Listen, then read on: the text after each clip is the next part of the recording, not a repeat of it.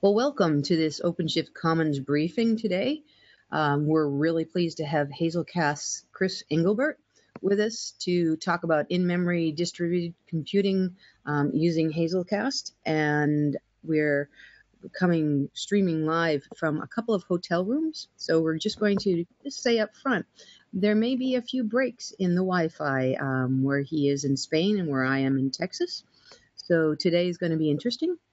We're going to have the session live streaming now on Blue Jeans. It'll also be available to be watched afterwards on YouTube.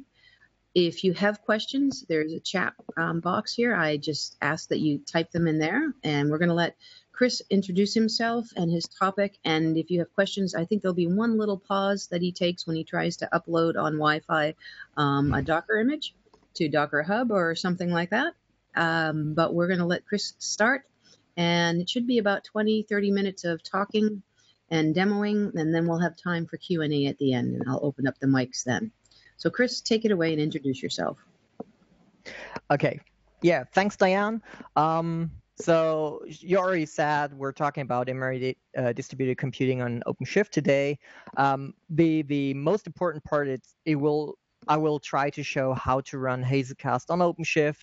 The in-memory distributed computing part will be a bit less on that. But if you're really interested into that part, just Google for my name. There are quite a few different recordings from different conferences or webinars and stuff.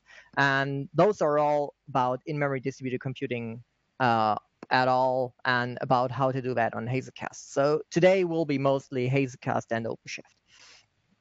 So normally that is my first game. I can't ask people if everybody read that, but I think you did, and you probably know what is in there. So it basically says, don't believe me. So who I am, Diane already said it. I'm Chris Engelbert, coming from Germany, being raised in one of the biggest industry areas in Germany. Currently, I'm working as manager of developer relations at Hazelcast. I actually joined in November 2013 as one of the core developers, moved on to the cool stuff, doing conferences, traveling the world, like all the good stuff you can do over the world. For people that love to use Twitter, you see my Twitter handle down in the slides. I know you're not supposed to have your Twitter handle on every slide, but I don't care.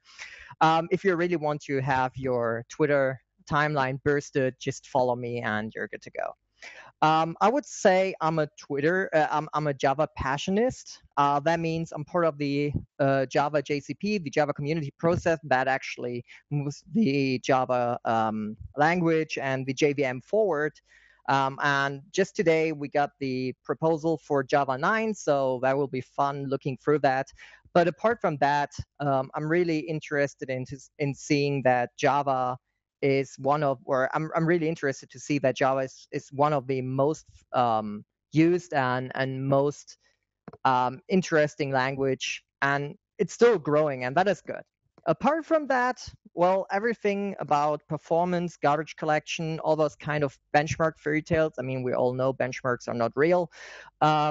Everything in those kinds of things is exactly what I normally do. So what are we going to talk about today? I already kind of gave the introduction. We're talking about in-memory computing. In-memory means fast and fast storage, but we do this with Hazelcast, with OpenShift, and I think that most of the viewers from the OpenShift blog or the OpenShift briefings probably know how OpenShift 3 works. It actually works on Kubernetes and Docker. So far, so good. So Docker, as I said, you probably all know that. Docker is meant to just build an image, you ship it somewhere, you run it, and it just magically works. It pretty much works wherever you are. Docker hides all that kind of weird shit that you normally have to do in deployment, and it just magically works for you. Auto magic. Kubernetes on the other side, I stole this from Ray Zhang, one of the evangelists from Google, and I really love that picture. Kubernetes actually manages the cluster for you. You tell Kubernetes, I want to have 20 machines of that image, and Kubernetes again, automatically make sure that this all happens somehow, somewhere. And I think that's pretty cool. He actually showed it with his Hello World. That's why this picture has a Hello World. He just started Hello World, I think, 100 times in the Google Cloud. Pretty cool. OpenShift now takes Docker and Kubernetes and some internal parts and just moves all that together. And that is the interesting thing, because OpenShift itself gives you this amazing infrastructure that automatically handles all the different parts of deployment strategies, of how to distribute your images, and how to scale up and scale down. And at Hazelcast, we thought that is cool, and we definitely need to be part of that. So the interesting thing is, what is Hazelcast? And I think that is where most of the people probably don't know yet. So Hazelcast is a so-called in-memory data grid. And I really love the picture because we're not going to have a laser, but it's pretty close. So in-memory data grid means we're storing, first and foremost, it means we're storing data in memory. I think you got that part. The other part is data grid. That means you can store data, you can compute data. It's not just caching or those simple solutions, but you can really do a lot of things. A lot of people think an in-memory data grid might be something like an in-memory database. It's kind of close. Just remove the persistency part and you're pretty close to what it is. So as I said, or as I already said, there's one important thing. When you have a cluster running and you store data, there are two different ways. So let's take the other one first. The first one is data replication. I certainly forgot a slide for that. Data replication. That means you save the same data on all machines.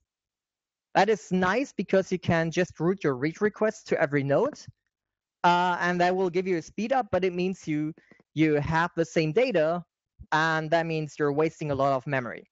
So the other option is data distribution, and that is what Hazelcast does. That means if we have this grill and this big pyramid of nuts in the middle, what we actually do, we take subsets of those nuts and distribute it in the cluster.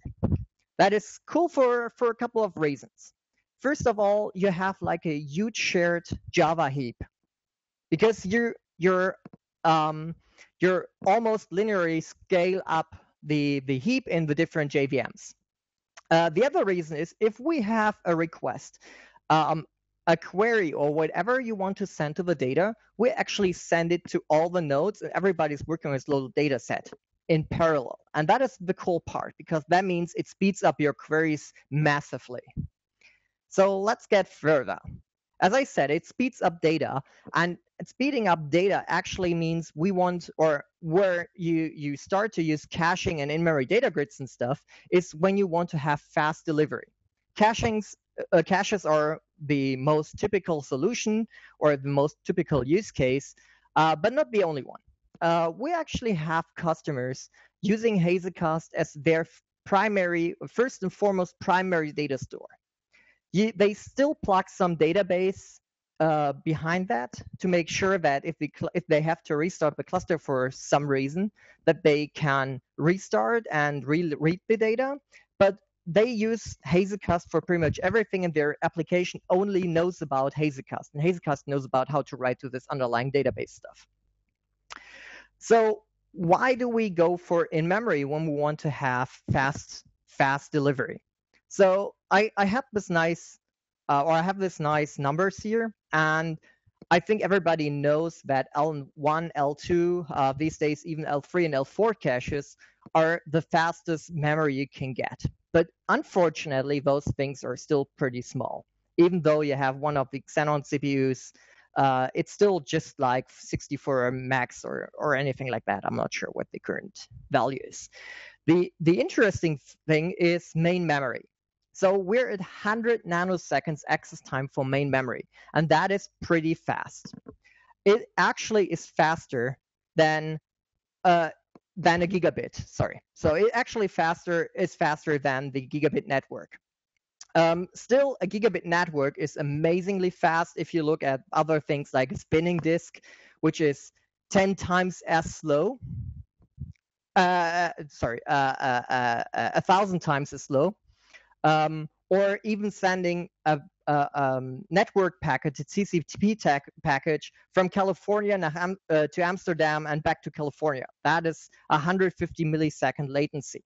You really don't want those things in your cluster. True. Even if we look at network compared to spinning disk, so there's 0.01 millisecond access time over a gigabit network, but there's 0.15 milliseconds, so 15 times as slow as the network. That means our gigabit networks are so fast these days that even some of the fastest SSDs can't really keep up on sending data fast enough. That's a very interesting thing. And Hazelcast itself has a test lab. We have our own test lab, 10 machines, 786 gigabytes of RAM, 24 cores each, I think, something like that. And we have a gigabit network card, we have a 10 gigabit, and we have 40 gigabit. And I promise, whenever you think that network is slow, go for SolarFlare 40 gigabit network cards. Those things are so amazingly fast. We got round trip times in microseconds. That is absolutely amazing. So network is not the problem these days anymore. And the other thing, so network is because we have a cluster, right? Main memory is because we have an in-memory data store. I'm not sure if you can read that. And I think my mouse cursor doesn't work. This chart actually shows the way that the price and the size of memory moved between 1980, I think everybody knows those good C64 times, and they claim 640 kilobytes might be enough for everybody, even though I think it's not true that Bill Gates actually said that. But it was amazingly expensive to go over this 640 kilobytes. So a megabyte of RAM in 1980 was over $6,000, whereas today it's less than half a cent. That's actually pretty impressive, or it's about half a cent. It kind of stabilized at that level where it is in 2013, but the memory size is growing. So these are home computers. And I think 16 gigabytes these days is not uncommon. My home computer has 32. I'm a gamer, so I'll probably need some more. But looking at server hardware, Amazon just yesterday launched, I think, a 3 terabyte VM. 3 terabyte VM. That means they're not running a single VM on a single system. They probably run 10 or 20 or maybe 100. That means they must have machines with 30 and 300 terabytes of RAM. I don't know how they do that, but that's cool. But even as a smaller company, as I said, we have 10 machines, 786 gig each. That's close to a terabyte of RAM. And I think on the HP website at the moment, you can buy 2 terabytes right from the store without any kind of specialization. That's absolutely amazing. So I already said that two of the main use cases for Hazelcast are caching and primary storage. Caching is interesting because that is where most our customers start from. They need a distributed cache. Those replication caches or cache doesn't work for them anymore because they have too much data. And then they look for distributed caches. And Hazelcast can do that for you, and it does it very well. So that is where most people come in. They need a caching solution, and then they figure out, wait, I can do way more with Hazelcast. It's not only a cache, what a lot of people think in the first place. But then they start to use it as a primary storage. As I said, your application is only working against Hazelcast and doesn't know about anything like a database or anything in between or behind that. So that is the second use case. And then they figure out there's even more. So Hazelcast also offers things like lists and sets and queues. and also cool things for distributed computing, like a distributed executor service. And the interesting thing about Hazelcast, what we always try to do, we try to make it as simple for Java developers as possible. And that actually means Hazelcast implements those features, list, set, queue, executor service, based on top of the Java standard libraries. So we implement the Java collection API and the Java concurrency API, so including semaphores and locks and all that stuff, right, distributed for you, transparently distributed. Your application pretty much doesn't know about it because you're working against the official APIs. And that's the cool part. Hazelcast tries to be as simple as possible.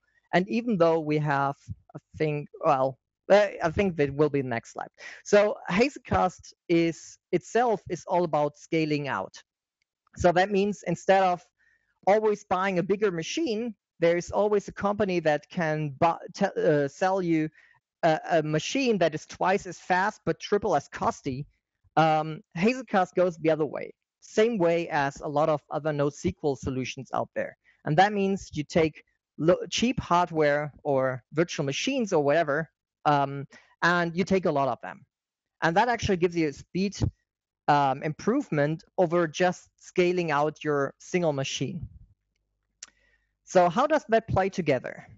So Hazelcast, as I said, we have a Hazelcast cluster. For Hazelcast, that actually is a peer-to-peer network. So I found this picture, which seems to have every node connected. I like that. And you have your cluster running, you have your application in there, but then you have this problem, right? You either want to update Hazelcast or you want to update your own application. All people know that. What we have to do is we want to roll it out somewhere.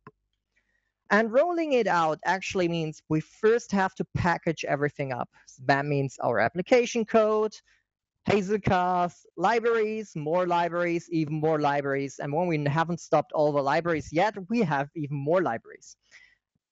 And that is still okay. So now we have like a huge jar, a war file, an ear file, whatever is out there.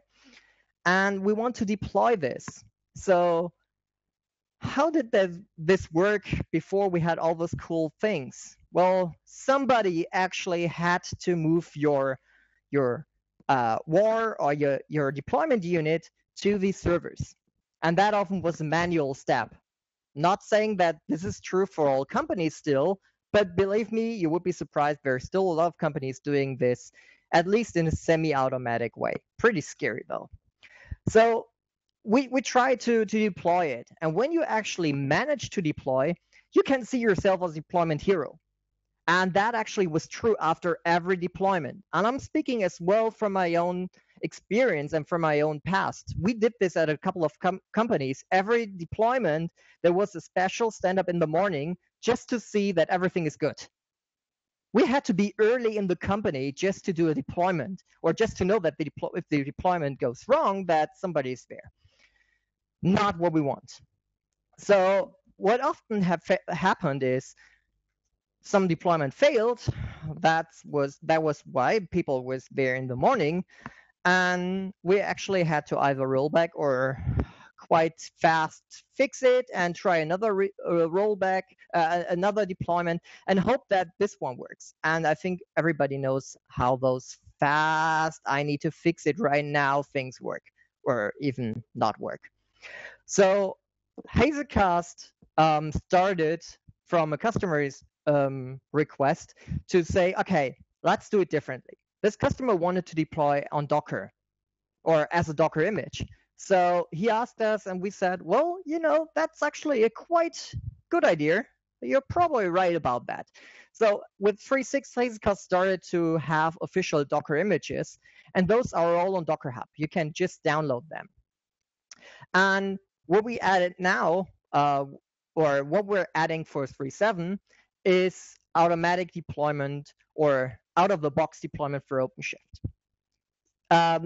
This talk will actually show a slightly more manual version because it's not yet completely done, but it will be whenever Hazelcast 3.7 is out. So Diane and I, we just talked about it, and we're trying to get this out as fast as possible, probably by updating blog posts and whatever.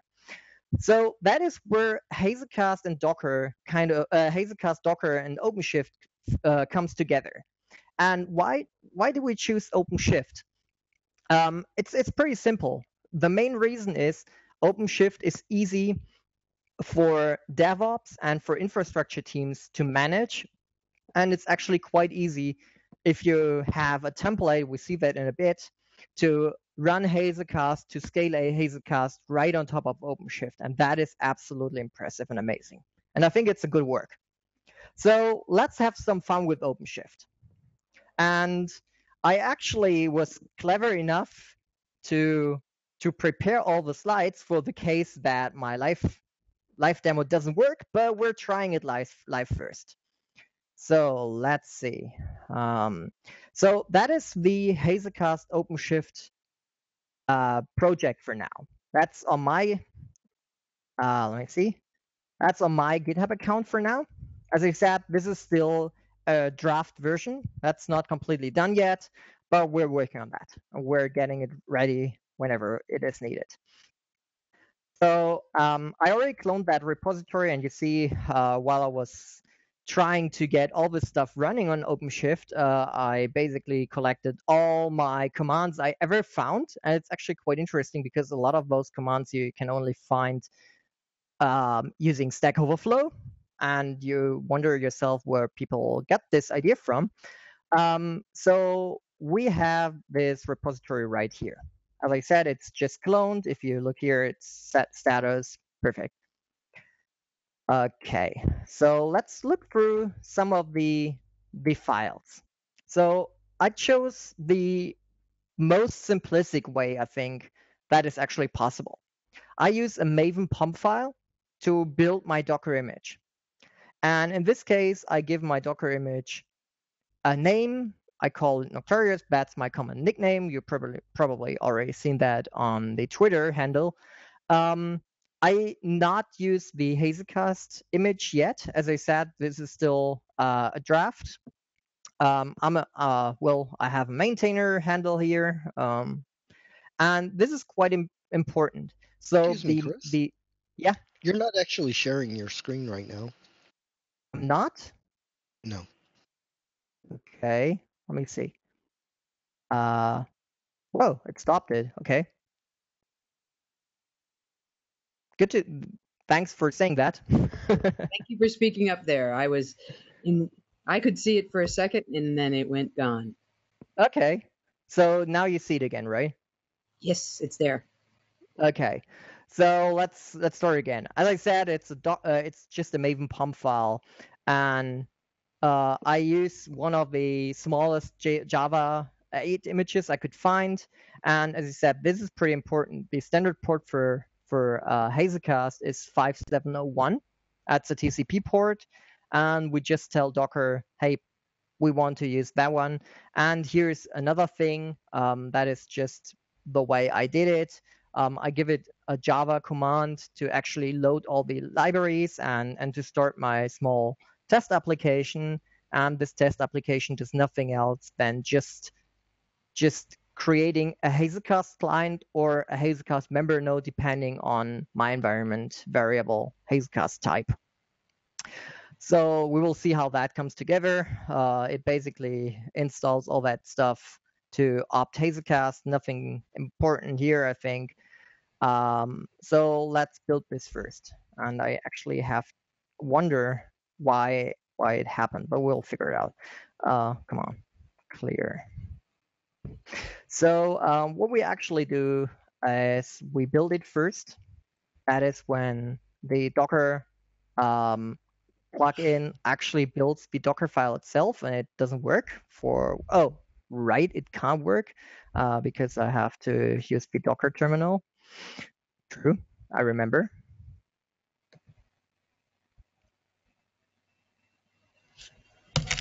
So you see, I use all that Vagrant stuff, which is quite nice. It makes development pretty simple and pretty easy. Just needs to start up.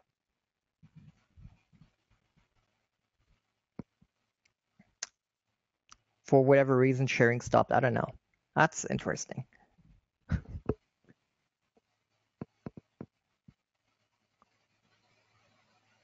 There you go. Okay, Yeah. now let's go there again.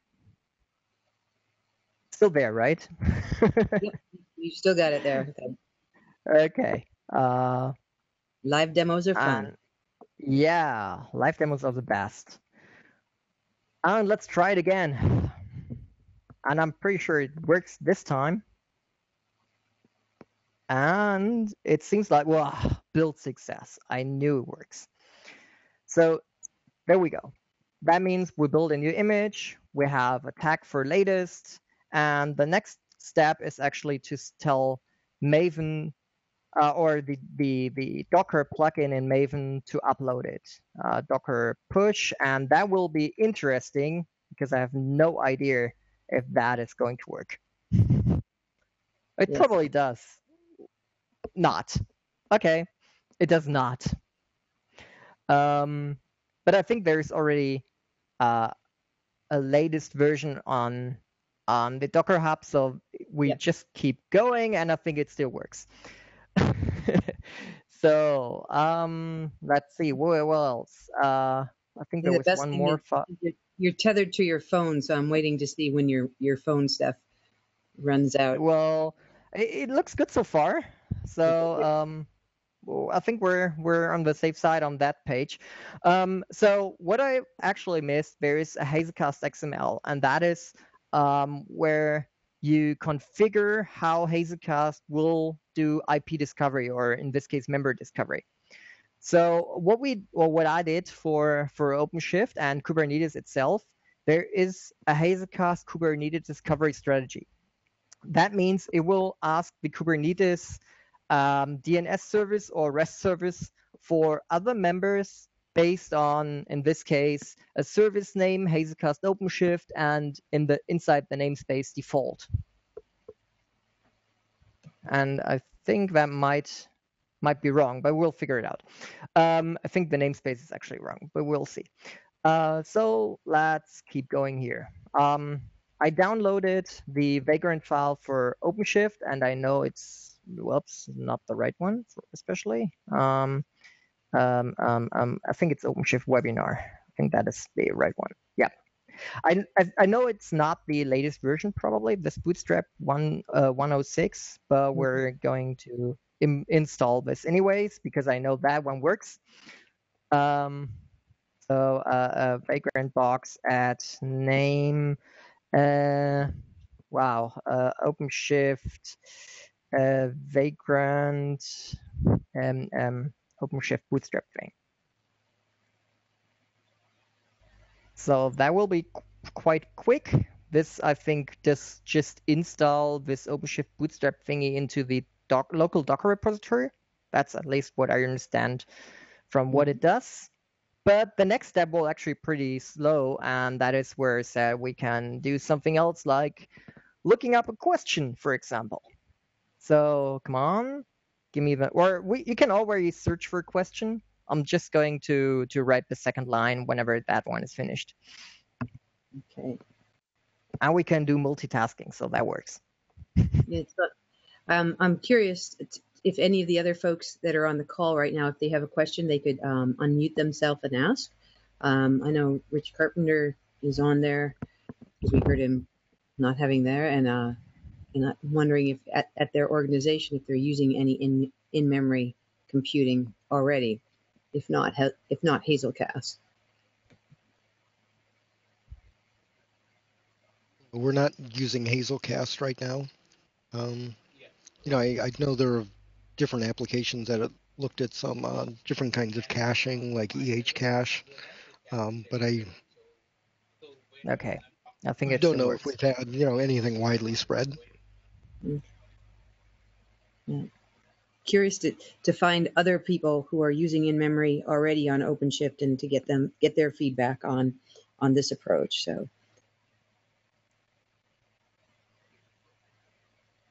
So that one is definitely pretty slow.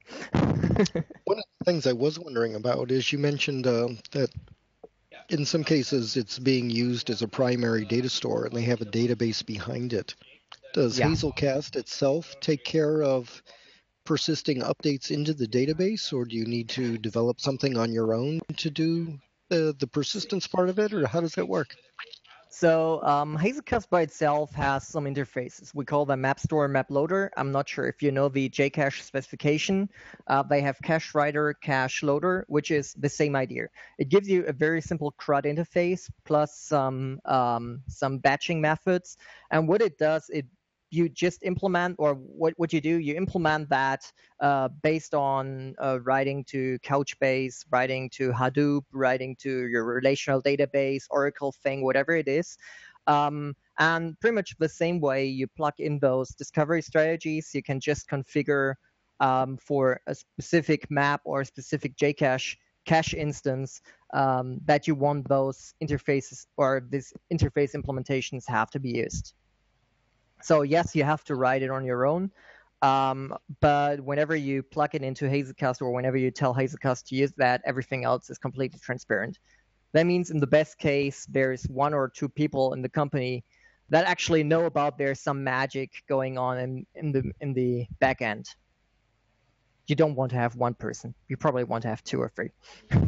Right. So I noticed that the discovery method you were showing in there, that Hazelcast Kubernetes discovery strategy. Yep. If we have OpenShift installations in 2 different data centers and they're completely different installs, but a single application might be deploying into each of those environments, sort of for DR purposes. So if one of the data centers is destroyed, their app is still running in the other data center. Being that they're completely independent OpenShift environments, it would seem like that Kubernetes discovery strategy probably isn't going to work because it's using yeah, I think some of the so. labeling and whatnot known within an environment. I think the important question is on how do you configure your Kubernetes discovery to work, not the Hazelcast discovery. How do you do the service discovery part on Kubernetes? If you have one master thing for that, it will work. If you have completely independent data centers, it won't work. In this case, you should probably anyways use Hazelcast WAN replication to connect those 2 independent clusters. So Hazelcast has a way of connecting the 2? Yeah, we have WAN replication in the enterprise version where you configure the different endpoints. And the important thing is, for the reason that Hazelcast does data distribution or data partitioning, you don't want to have a low latency connect between different data centers. So that would mean that statistically half of your data is in the other data center and your whole cluster will get the penalty of this low latency connect. But what WAN replication does, it adds an asynchronous replication channel that can run in active-passive or active-active. Obviously, for active-active, you might have conflicts you need to resolve. Thank you. Okay. And anything else so far? Otherwise, we're just... Let's go back to the demo and get that completed. So I'm now in the OpenShift Vagrant-based virtual machine. So I used Vagrant SSH to connect to this internal Docker image, and I do a sudo su, so I get some root rights because I'm now doing some things on OpenShift you probably all know, and probably better than me. So I log myself into the OpenShift configuration, and I'm probably not doing it the right way. That's the only way I've figured out actually works for me. So if you know better, just interrupt me. And I'm creating a new project. I'm really happy to figure out there is another way to create a new project, but I don't think so. So I'm creating a new project called Hazelcast Cluster, and I'm actually joining that one or switching to that one, Hazelcast Cluster. And we're now working on the Hazelcast Cluster project. And now comes the longest part, and I think I just gonna copy that from my slides because I'm lazy. Where you are? Where you are? There you go. Perfect. So what I just did, I downloaded the OpenShift Hazelcast deployment template. Well, I'm not a VI guy. You figure that out. So the OpenShift or the Hazelcast template configures or defines how Hazelcast works in OpenShift, what is deployed, what image as most specifically, and I think the image is somewhere. Where is it? It's down here. So there is the Hazelcast OpenShift latest image, and I hope that it will work the other way around, downloading it in a bit. It also configures or defines a couple of environment variables. We see there's the service DNS and service name and namespace, and a couple of things we already configured. Per default, it will always use IPv4 to connect internally. And I'm honest here, I never tried IPv6 so far, but I think it will work, at least from Hazelcast.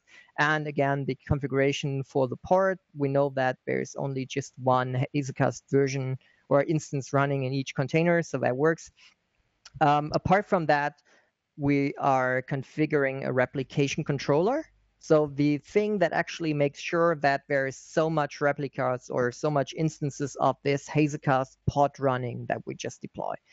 Per default, we always configure or we always deploy 3 instances. You can up and down scale this at runtime. Image, I think that's basically it. And there is some more configuration, especially to make names nice. So let's see. So we downloaded. Now we need to import it. Hazelcast deployment, and we want to install this or import it into the Hazelcast cluster project. There you go.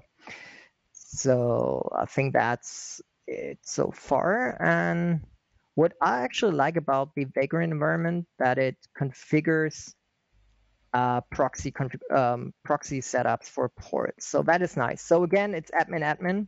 We're just logging into the OpenShift console. And as I said, it's probably not the latest version. I think so, at least. We select our Hazelcast project. And what we do is we just say we want to add something. We select our template. There you go. And here are the environment variables again. We just saw in the configuration file, and that is one part of the game why you need those JSON, or I think you can also make YAML files, because that actually says where what are the parameters we want to do when we deploy this application. We say Hazelcast cluster local, and we want to have members, hard word, and we start the deployment. If everything goes right, we get 3 pods that actually hopefully connect together. As I said, I'm not 100% sure because of the namespace, but I think it still works. We'll figure it out. So it pulls down the image over my tethering over a Europe-based data plan, so that will be interesting. Well, we'll see if it works, and if you run out of tethering your 6 gig limit, well, I think I won't run out of that, so that is good so far. We haven't yet made a single gigabyte, so I think that actually works. But oh wow, it actually downloaded it. Wow. Yeah, there you go. Let's see, they're running. And now let's figure out the VI var lock container. I think container Hazelcast. You might have a typo there. Hazelcast. There you go. And I think it's podlock. Nope. What is it?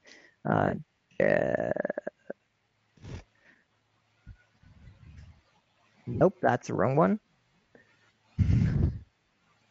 Yeah, I'm not sure which Love one. those amazingly long file names.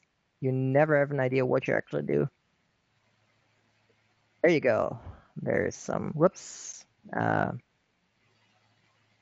And there's socket acceptor. It says stream established connection, so they're probably still Working on it. Yeah. Well, you see that the image is also a bit older. It's 3.6 early access 2. There's 3.6 3.6 something out. There we go. So here's actually, we have now a cluster of 3 members, and there is 1705, 1706, and 1707. If we look back here, we see it's 5, 6, 7. So it actually kind of worked. That's unfortunately not very readable in the log file. So we actually got a Hazelcast cluster running just pretty much out of the box in OpenShift. And I think that's interesting, and it's really nice. I unfortunately don't know the command out of my head right now to start another one to scale up. And I think it's not in this build of the UI yet, unfortunately. No, if you go to deployments, if you go back one screen. Okay. But and the browse deployments. Nope, not deployments, or builds. No, it's build is local build. I think the problem is the UI changed pretty much right after that version of the image. Okay. All right. Suffice to say that if you did this live on OpenShift Dedicated or OpenShift Enterprise, or even OpenShift Origin, it would all pretty much. Yeah, right. It will also the UI will look slightly different as far as I know right now. So I unfortunately don't remember how I made this nice version of the log file, but we saw it actually works. So let's go to the last couple of slides, and I think that was pretty much it. I think it was easy enough, at least. It's not as easy as using Hazelcast standalone, but what I really like here is it makes deployment easy. And that is, so for developers, they often don't think about the deployment part.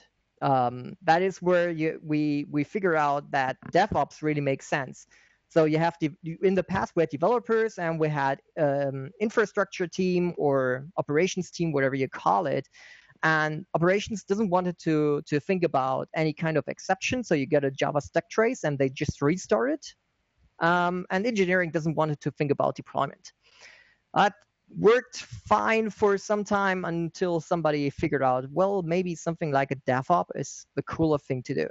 So I think that this combination of Hazelcast and OpenShift is exactly what is made for DevOps. It's easy to deploy, and Hazelcast is also easy to understand for people that are not working every day with it. So we haven't seen any Hazelcast source code yet, but you can really believe me. It looks like pure Java code. So for me, I think that is what we have to be happy about. I think we're in a good situation, in a good time these days. And at JAX here in Germany, I'm in Spain right now, but at JAX in Germany, one guy from GitHub gave a keynote, and he said, we're going forward to a complete new millennium of deployment. And his daughter is writing her own Minecraft plugins at the moment. She's running her own server.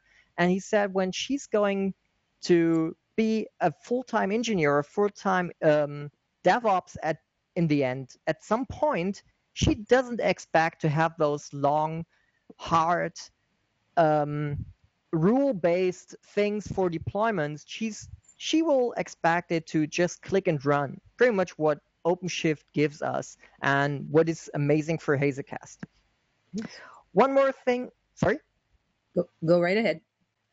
Okay. One more thing about Hazelcast. The main version, all of the cool features are Apache licensed. You can go to GitHub and just download it, send pull requests, send issues, or hopefully you can't file issues. You probably file feature requests. And there's also an enterprise version, but I'm working on the community side, so I don't care about that one, besides the fact that it pays for my salary, but we're not talking about that. So that's the reason why I normally consider hazelcast.org to be the first place for developers. As a developer, you want to get started easy. Just look for the examples. It's really that easy as it seems on the first glance. And if you want to pay us some money and work for my salary, hazelcast.com, it's already in the slides down there. And I think everybody should be able to just go for the whole presentation today and just do it almost out of the box at least. Yeah. So do we have any more questions? We probably have. Perhaps. We're almost to the end of the hour. One of the things that I would say is if you can send me your slide deck or put it up someplace. I absolutely do that. Because the rest of us are just as lazy about cutting and pasting in command line. I think that would be a wonderful thing to share that along with the video that we'll put up. There'll be a blog post on OpenShift, blog.openshift.com with the video links and the podcast slide deck. Rich or anyone else, if you have questions, please feel free to ask. I think we've really covered quite a lot of territory here this morning, and I'm really grateful for you taking the time to do this, Chris, because I actually learned quite a bit, and I'm looking forward to updating the old blog post about Hazelcast, which I think was in 2013 or 14, with some new information and getting people started on this. So I know you're on the road the next week or so, but when you get back to your home office, wherever that may be, let's sync up and get a follow-on blog post with all of this, because it's really some great stuff. And I'm looking forward to testing it out myself and getting the containers all up and available on wherever the OpenShift registry hub ends up being in the short term.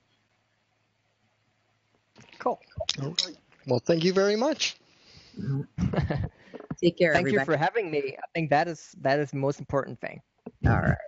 Well, you keep doing that happy dance.